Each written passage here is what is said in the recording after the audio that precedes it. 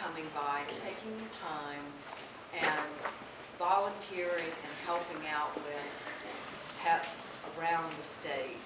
And I would just like to say, you are the people that will help us get further when it comes to laws and regulations around animal care. And perhaps one day soon we will see an end to animal abuse and stricter laws for those who do so. Thank you so much.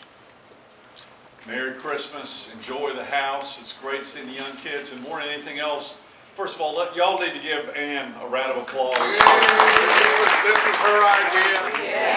Ann and I would like to thank you. Absolutely. This is so much more than we expected. Just the number of people, the number of donations, we had no clue this would be so huge. Thank you, and Merry Christmas. Addie was adopted by Kristen and Patrick, and Kristen works here.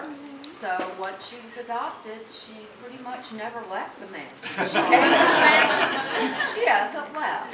She's been the best birthday present ever. She has been Mo's deputy first dog, and she works like very a female.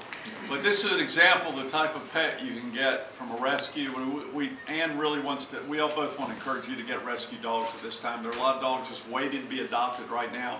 Over the fireplace, Ann made sure the library, that's our pet adoption room. So just encourage that, but we'd like to thank you for bringing all the supplies. Thank you. Merry Christmas, y'all.